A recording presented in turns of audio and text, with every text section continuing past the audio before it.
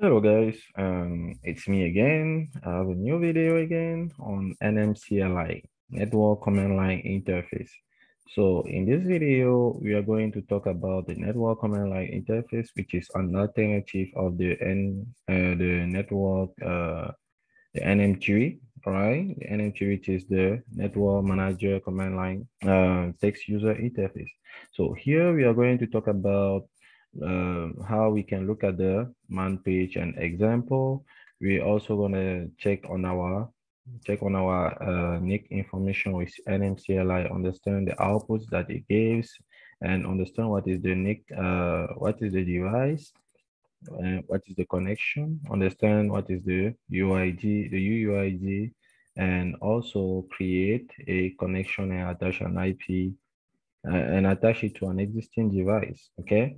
Then we're also going to configure a static IP address version 4 on that connection. And we see how to bring up and bring down a connection, and also connect and disconnect the device, and finally delete the configuration. So for this, you first need to have a snapshot, okay? So first, so first, uh, oh, take a snapshot. Oh, sorry, shot. Yep. So first, you have to take a snapshot. Okay, take a snapshot of your VM, of your virtual machine. Okay. So in my case, I already did that. So if I come here, you will see that I have a snapshot already and it is up and running. Okay, so let me jump right into that server. Let me jump right into that server. So here's the server. Okay, so the first thing here is to look at the man page. Okay, so for that, here are the man pages for it. Okay, so the man page here, you can see that we have the nmcli, and they say in the description, nmcli is a command line tool for controlling network manager and, and reporting network status. It can be utilized as a replacement for nm-applet or other graphical clients like nmtui, for example, nmtui. nmcli is used to create, display, edit, delete, activate, and deactivate network connection, as well as control and display network device status. See nmcli-example section 7, okay, for ready to run nmcli examples. So now on the other side, I've opened that already, which is here, and you can check and see that I have that session open. So if you are wondering how I did that to open this session number 7, you can just come to your terminal and type man, and then put the session that you want, and then it was nmcli dash examples. Oops. All right, let's examples, and then when you type enter, you will have it. Okay, so that's how I got it. All right, so they have in which case this tool is being used. It is used for, especially for servers that don't have the GUI. Okay, all right. Most of the time it's like that, but you can also use it on a server that has a GUI. These are the options and some other stuff that goes along. You can read on that. I'm not going to focus on it. Okay, and they have some ready examples as well. There are some examples that are already, there are some examples here, and they have also here are where you are going to find the examples to work with it. Okay, all right. So so let's go to the next the next since that we know how to check that already. Now check our NIC information with nmcli. So how do we check the information of the NIC card with the nmcli? So for that, I'm going to come here and then clear this. And to check, you can basically type nmcli first like this, and you will have this nice output. Okay, so it resembles a little bit the IPA show or the IP config. Okay, here you can have the information about your information about your network that you are using. And seems like I have a NAT. You can see here that I have a NAT. Okay, so I want to use the real one, not the NAT. So I'm going to come back here and try to change that to Bridget adapter. And now if I try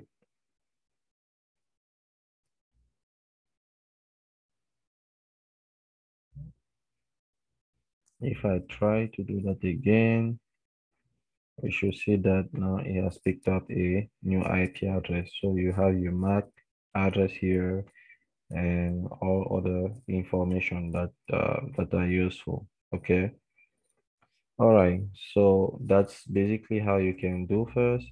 And also you can type, for example, nmcli, and then nmcli general status to check the status of your, yeah, to check the status of your connectivity. And you see here that you are fully connected. Okay, and it says Wi-Fi enable and whatever. So now it's time to do something else. And here you can see that we have what? We have, okay, so here we already checked the information. Now understand the outputs, okay? Understand the outputs throughout what we are going to explain here. We're gonna understand those outputs. So what is a device? So so when you want to do nmcli, you type tabulation twice, you will see those different stuff here. You have, for example, device, connection, agent, networking, radio, monitor, and whatever. So here we want to focus on device and connection. Okay, so a device is a physical device that you attach to your network, to your server. Okay, so for example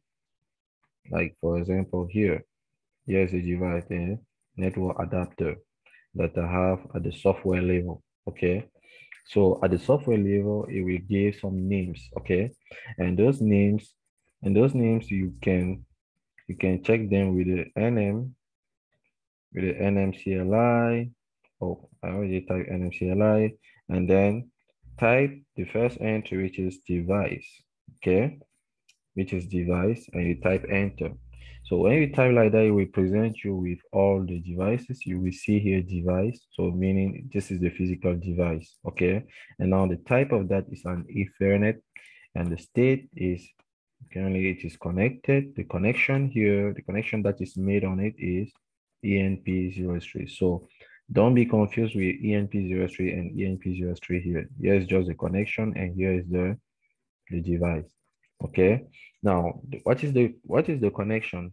The connection is just a name that is being made up out of the device.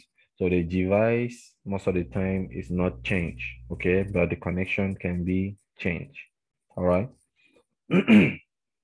All right, so now we are going to yeah, so you can type nmcli device, and then, for example, in show, okay, show, and then you put the name of your device, which is this one, ENP03, and it is going to show a bunch of information again. Okay, so here is where it starts and here is where it end. It is going to show all those information, like the DNS that you're using and all other information that it needs to have. All right, so if you want, you can type enter and we have the end of line. All right, so good so far. Now, that is that, and let's understand about the connection now. Okay, so to understand the connection, you type nmcli. If we tabulate twice, you will see connection here. Okay, now we type connection and then type enter. Now you will see that the connection is straightly attached to the device. Okay, on the device, when we type nmcli device show, you saw that the device were connected to the were related to the connection name enp03. So here you can see now that here's the name of the connection and here is the name of the device, and here is the UUID. Okay, so the UUID is the universal unique identifier, meaning you can have multiple names like this. Okay, multiple name enp03, enp03, enp03, but the UUID here that is being generated, you don't have to take care of this. It's going to be generated automatically by the system. The UUID that is being generated will be unique. Okay, it will be unique so that you can easily delete the name without affecting the whole. You can easily delete the name, yes, without affecting the rest of the configuration that you want it to do. Okay, so we already understand about that. All right, we already understand about the UUID as well, and create a connection. Okay, so now it's time for us to create a connection. Create a connection. Create a connection attach it to an existing device. So you have to get an existing device, and basically if you add another device to your machine, you will have another one, maybe ENP0S8, depending on your case. So here now, how do we add a new device, a new connection? Okay, so to add a connection, most of the time you type, for example, this is just an example. Okay, this is how you type it. So basically you have to type nmcli con. Con here means you can just type connection, or you type just short like that. Okay, add type, and then here we are going to create it like this. Okay, so you can see here is a very good example. We are going to create Ethernet. Okay, and now we are going to use the interface. So we are going to give the connection name, okay, whatever we want, but for the interface, it has to be one that is available. So let's go and do that, okay? Let's go and do that. So here I'm going to type now, and also remember, you see that I have a pound sign here, meaning I'm who. So if I type who am I, we see that I'm a root user, okay? So now I can type nmcli connection. So I can type con or connection by tabulating. So connection add, for example, okay? Connection add, and now what is the type of the connection that I want to add? It's an Ethernet, right? Ethernet, all right? So meaning it's a NICAD. Now, what is the connection name? Con dash name. What is the connection name? Now I can make up the connection name by putting, for example, MonLabo Linux. Okay, so here's the connection name. And now the interface has to exist. So the interface, if name, okay, that's the interface name, it has to exist. And in our case, we have ENP0S3, okay? So ENP 0 S3. If I tabulate, it will go through. If you put something that is not there on the system, it will not go through. So now I will type enter, and you can see that I have a newly generated IP address, UUID. And you can see this one is 0278.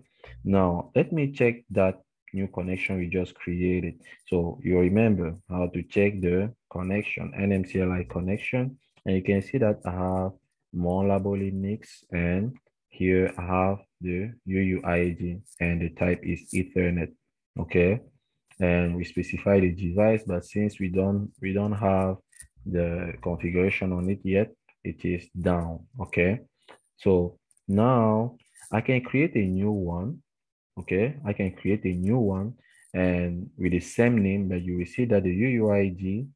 So let me type like this again. Yep, and they say here there is another one that is already created. Okay, with this UUID, and we just added this one. So if you look very well, to the connection by its UUID. This is not true, right? This is not true. I don't know. Okay, so let's check the connection now. So you see that those connection here, we had the same name exactly, right? But now if I want to delete this, if I want to delete this one, okay, if I want to delete one of them, I have to refer to the UUID, because if I say nmcli connection delete, and then I put MonLabo Linux, both are going to be deleted. Okay, and this is not what I want. So instead, I can copy the UUID here, okay, and put that in a place here. Okay, so that's what I wanted to show you. You can see now I don't have my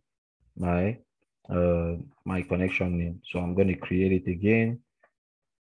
Okay, so I'm creating it, and if I want to delete. If I create two, I want to delete, then I will put the UUID here instead. Okay, now that we have that, we have attached it to the existing device. Now configure a static IP address version 4 on the connection. So to configure the static IP address, make sure that there is no device that is using that IP address in your network range. So I can type ping, okay? So basically, if I type route, route, route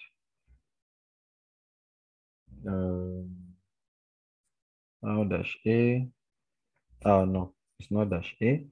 Yeah, basically I want to see the routing, right? And I think even with this one, we were able to see that with the nmcli. nmcli, yeah, it's a really powerful command. So you can see my route here, route. Yeah, this is the network, okay, and here's the IP address that it has. So if I want to assign an IP address to another connection, I have to make sure that the IP address is within the range, and it's not being used by any other device. So here in my case, I'm going to ping, for example, 10.0.0.97, okay? And then I will type enter. So if it is unreachable like this, destination host unreachable, it means that I can use that IP address, okay? That's not what I want. Yep, and good. So now I can safely use it. So now to add a static IP address, you have to configure it. Okay, you have to configure it. There is a way to do that. So before we do that, I want to move to this directory /etc sysconfig and network script. And if I could go here, you see that I have this interface here. Okay, so if I do cat on that, on MonLabo Linux, you will see that it has those information with the UUID and it is attached to the ENP0S3. Okay. So now, if I look, you can see that currently my ENP0S3 is using which IP address. If I do IPA show ENP0S3, you will see that it is using this one. Okay, it's using this one .19, just ping 97. Okay, so now I can type nmcli connection modify because it is already there, right? Modify. And now what do I want to modify is MonLabo Linux connection that I want to modify. Okay, it's MonLabo Linux. Now that I'm modifying that, what do I want to put there? So IP version 4 dot addresses. So if I have a range of address, I just put double quote like this and I put my IP addresses. But here I'm just going to put a single one, 10.0.0.97. Okay, and now don't forget the subnet mask /24 in my case. Okay, I cannot put /8 or 16 because it is not within the range of my network. And now I will add the IP version 4. So basically we will just type like this, or we can type a long line. Okay, so I can type enter. Okay, and if I check that file again, you will see that it has added the IP address and the prefix. Now let me do that for the gateway as well. So if I do for the gateway, okay, if I do for the gateway, you will see that if I do for the gateway, I type the gateway and then I type enter, and if I check again, you will see that the gateway has been added. Okay, now if I do that for the DNS, so I do that for the DNS, and I will use the Google one with 2 DNS. Okay, so A.A.8 and then A.A.4.4, for example. Okay, and I will type enter, and if I check, I will have 2 DNS, you see, right here. And now I want to tell you that this is a manual configuration because you can see here that it is trying to take a DHCP. So basically, if I start that service,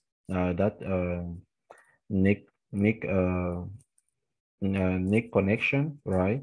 It is going to override my configuration and try to get an IP address. And I don't want that. So I'm going to call back the command and tell him that we want IP version 4 dot method. Okay, that method, and we are going to say it's going to be manual. All right, so now if we check, that DHCP should have gone. Okay, so let's see, and there we go, it has gone. All right, now we want it to be able to start on boot time, but I think it doesn't worth it because it's not worth it because it is already set up to be up and running on boot time. Why? Because if the server restart, the server is going to bring it up. It is going to restart with the server as well. But if it was no, every time I will have to come here on this icon, for example, and try to set it up. Okay, so you can see that I have two here. I have this one and I have this one that has been created. So now that is there, right? So we've done with this. Okay, we've done. So now we have to bring up and bring down that connection and see how it works. Okay. So now, before we bring it up and bring it down, let me check again nmcli connection, and we can see that we still have this. And if we check on the device, and we still have this, you can see that for the device as of now it is connected to this one. So now if I do nmcli connection up, okay, to bring it up, connection up, and I will put the name of my connection, which is MonLabo Linux. So now you can see that MonLabo Linux is up and running. And if I come here again and I click here, I will see that now MonLabo Linux has been picked up and this one is down. Okay. Yeah. So now let me check that with the nmcli, just like this. Okay, you can see that it has taken my IP address and everything is working as expected. Okay, now I can now bring it down. So what is this? What is the principle here? If you look here, for example, on device, you will see that now the ENP03, okay, is connected to this is connected to this connection.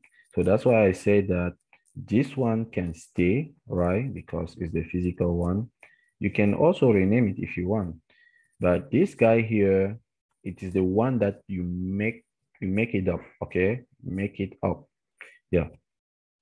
So if you check on the connection, you will see now the connection here is up and this guy here is down. This connection here is down. Okay. It was the same thing from the GUI that we saw. Okay. Now how to bring it down. So to bring it down, right, I will simply type the reverse command that was up.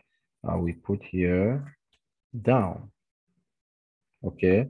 If I put it down, so what happened is that it has switched back to the other one, ENP03, and we can verify that at the command line level. You see that MonLabo Linux now is white and that guy has turned green. Okay, and it is connected to this device.